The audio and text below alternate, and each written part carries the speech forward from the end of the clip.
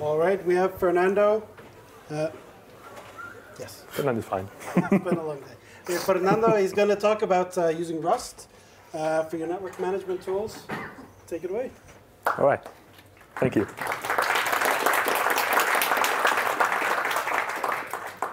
All right, so welcome everyone. My name is Fernando. I'm a senior software engineer at Red Hat. I work for the networking services team, mainly focused on network management tools. And today we're going to talk what was our journey building a Rust tool for network management. So, okay, we did not start with Rust. We started with Python. But after some time, we decided that we wanted to shift to Rust. So this is two talks in one. One is how we did build the project in Rust, and what we learned when moving from Python to Rust. OK, so network management. What's network management? Basically, it's all the operations that you do to configure your networking. Routes, interfaces, DNS, firewalling, whatever you do, it's network management. So it's a process that is quite complex because it requires a lot of coordination between user space and kernel space. We need to check when we get notification for kernel space because other tools could modify the network status. We also need to communicate with kernel in order to configure stuff. So it's a quite complex task. And there is already a tool, which is Network Manager. It's by default the tool that is in almost all situations used for managing your Linux network configuration. And we were willing to use it, and we were willing to build in top of Network Manager, because implementing everything was really, really complex. So we created NMState, and NMState is a tool that communicates with Network Manager, and it's a library with a command line tool, and allow us to configure the network with using declarative states. So you can define what do you want, and you don't need to care about how is Network Manager or how is the kernel doing, and what's going to do or what are the dependencies. You don't need to care about any of that. NMState is going to manage it, so it makes everything easier. So as I say, we started to build NMState in Python, and one day we noticed that a lot of our users were willing to ship a binary and not Python, don't use the Python environment. And well, there were also some performance issues because we needed to do a lot of operations. So we decided to give it a try to Rust. And we have a problem is that we have a library and a binary, and we needed to move both of them to Rust. And also, we already have a big base of users. So we could not break them, and we need to do it in a way that we are going to support. We need to support all the features that we already did in Python. So well, we created our own NMState library in Rust. I will tell you how. And also the NMState CTL tool, which is the command line tool. All right, so the first thing is that we are using YAML files and JSON files, and we are parsing them. So in Python, this was quite trivial with an schema, and we needed to find a way to do it. In Python, we were using dictionaries, so the user could create a dictionary, and it was using a YAML library. It was quite trivial to convert that YAML into a dictionary. And we needed something in Rust to do this. So we end up looking at CRD. CRD is a framework for serializing and deserializing Rust data structures efficiently and generically. We use it for YAML and JSON, but it supports other formats. This allows us to keep our declarative state, keep our API. So that was pretty good. And we noticed that CRD allows us to implement our own serializers and deserializers. So that was also a big plus, because we could do validation steps and simplify the validation work when getting the configuration file from the user. And then there were a lot of decorators on server, so it was quite good for creating aliases, for creating multiple helper functions, and also some conditional deserialization and serializations. So here is an example. For example, this is an interface state for a bond, kernel bond, and we basically define it is up. It is have an IPv4 address with this prefix length. and it is enabled, and then we define the link aggregation options. So we have the mode options and the ports. One really good thing that we have is that we have partial editing. So you can define what you want to change, and we are going to merge it with what you already have on configured on the system. And about the decorators, as you can see there, we were able to use the decorator for example, accepting numbers as a string, accepting strings, accepting only the number, custom strings, creating alias, renaming, yeah, all of that. And it was quite good. So, OK, we communicate with Network Manager, and we communicate with Network Manager to configure the network state. And we have a problem is that before we were using the libenm bindings, Python bindings, and they were not available in Rust. And we tried to create Rust bindings, but it was quite complex because they use GObject, and we did not have GObject, and it was a big mess. But we noticed that Network Manager is providing a dbus API. So we say, OK, let's use dbus then. And we noticed that there is a crate, which is ZetaBus. And with ZetaBus, we were able to communicate with Network Manager using the dbus API.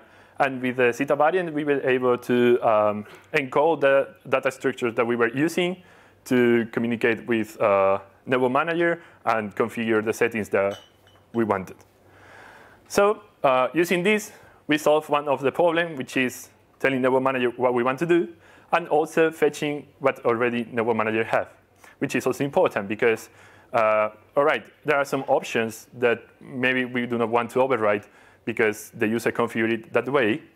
And for partial editing, that is important. We need to know what the user configured and what the user wants to modify. So OK, one problem solved. Then we have another problem. So Network Manager does not provide at all real-time information from kernel.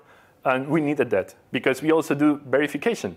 So when you configure something, NM state do a verification step, which what it does is compare what the user defined with what is configured on the system.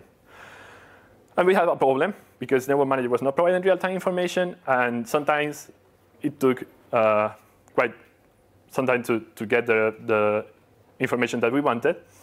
And we were having some problems on the verification. So we were looking for a library, and we did not find any library that satisfied our requirements. But we noticed that there is already a Rust netlink library.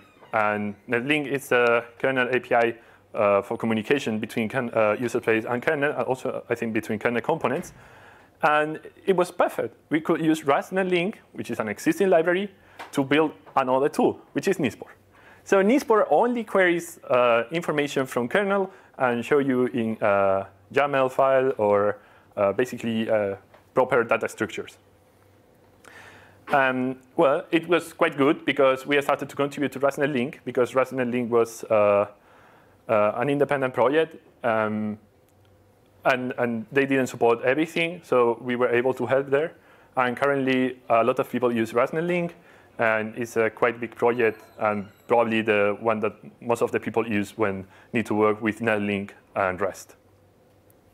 So we have one more problem. OK, now we have Network Manager working. We have verification working, validation working. We can read the configuration. We can do a lot of stuff. But then networking is complex, and there is one thing that is called OBS. Or OBSDB, and Network Manager configure OBS, right? But they do not configure global OBSDB settings. And that was a problem because we wanted to do that. So how we did? We basically started to use sockets, and using the Rust STD library for stream sockets, we were able to communicate with OBSDB,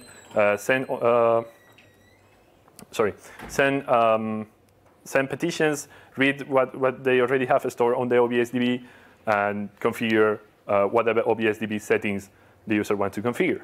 So we created our own JSON. Well, using JSON libraries, we created our own JSON RPC to communicate with OBSDB. This is internal of NM state. We have considered to put it on a separate crate, but we did not yet. And yeah, then we had another problem. OK, I promise this will end. We are going to have a solution. It will stop at some point. So we had users. The users were using our Python library. And some of them were willing to move to Rust. Some of them were willing to move to Golang.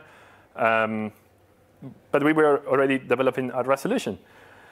And some of them didn't want to move from their Python code to Rust. So what we did is create bindings. And we create plenty of them. First of all, we created C bindings. So C users could use the Rust library. Then from the C bindings, we created the Python and Golang bindings. And finally, one of the other problems that we had is that we got a huge integration test base, and we wanted to reuse them. So with the Python bindings, we were able to integrate the Python integration test that we had into our Rust library. So it was quite cool, because we were able to start building the new Rust NM state, but at the same time using the Python integration test. And this way, we were sure that we were not breaking any existing use case that we already support. So that's it. It was a success. And we are quite proud, because most of the people that were using it liked the idea. And even the ones that did not care about if you use Python or Rust were happy, because the change was completely transparent for the final user. If you were using Python, nothing will change for you. The code is the same. You don't need to do anything different. So it will be a transparent update. And if you are using Python and are willing to use Rust, OK, you need to change your code. But basically, the API is the same. So well, you were able to use the same YAML files and the same JSON files, and everything will work. So we got a lot of adoptions. And right now, the user base of NM state is still growing. And we are quite happy. Also, we created Golang bindings, because OpenShift people and Kubernetes people were willing to use it, and it's written in Golang.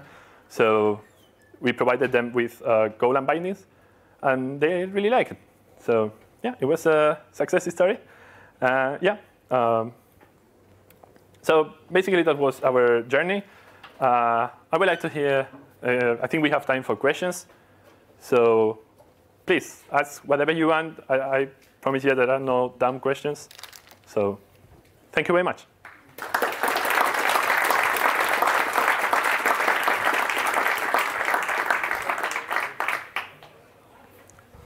All right, any question? OK. I wondered what your experience was in terms of time to implement in Rust versus Python, from a developer point of view. I think it took us around 2 years. 2 developers mainly working on it. It was full-time.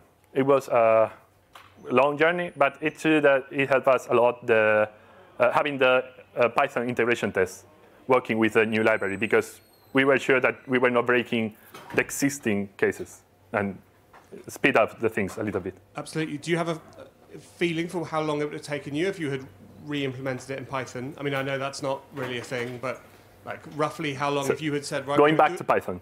No, if you had said, right, we've got it in Python, but for no good reason, we're going to rewrite it from scratch in Python to make it cleaner, let's say. Just as like, how long does it take to write something in Python versus Rust? Or maybe it's not possible to guess. Well, I think it depends. In my opinion, and this is a personal opinion, writing Python is much easier, but then you have more bugs. At least this was my experience. When I implement something in Python, I do it in I don't know, 30 minutes, 1 hour, 2 hours, but then I got bugs. And when I do it in Rust, it took me longer, a lot of compiler errors, a lot of unsafe stuff everywhere, so we need to avoid that. And but then it's quite stable. And I can say that nowadays, the Rust version, even it is younger than the Python one, is more stable. We got less bug reports, and we have more users. Thank you. Yeah, thank you.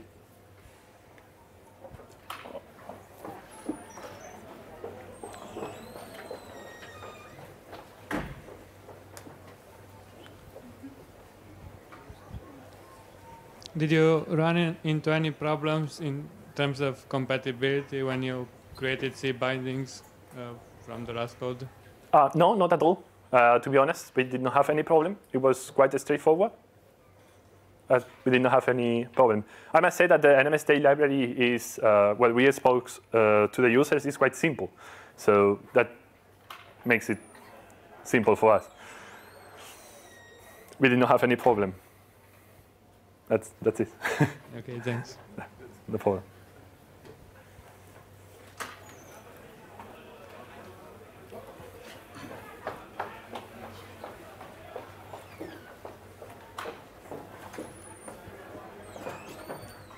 You mentioned that it was a long journey when you were implementing this in Rust. So, and could you compare what you have expected in the beginning of this journey and with the reality? OK, I must say that I'm not the only one person working on this. There is my teammate, Chris. And Chris was the lead here. And I must say that I did not trust very much that we were able to do it in 2 years. So we were like, yeah, in 2 years we are going to have Rust. And I was like, I don't think so. But he was right. So I think my expectation is that it would take much longer. But it was much simpler than what I thought. So also, I thought that we could have more problems with finding the libraries that we need to do all the operations that we needed. But I must say that Rust have a great ecosystem. So, and the libraries that we are using, they are really, really well maintained. And that's great. That's work for us. We have a question from the Matrix. Sure. Sounds a bit weird. Tanya is asking, how long did it take your team to learn Rust, or did they know Rust already? No, we did not know Rust. I mean, well, we didn't know what Rust was, and we did some work on Rust. But we did one thing here. We started with NISPOR instead with NMState. So when we noticed what are the missing pieces, we first started with NISPOR, which is much simpler than NMState, and we learned on the way. I must say that I am also surprised with all the Rust resources, that it was quite easy to learn. But we learned on the way. When we needed something, we started learning it. And then we revisited the code, and we changed things. For example, initially, we did not understood correctly how to use traits, so we did not use them. And then we noticed, right, traits are really useful. Why are not using them? And then we started to implement traits everywhere and make it more flexible. Yeah. Thank you. Great. If there's no more questions, right. thank you for your time. Yeah, thank you for listening.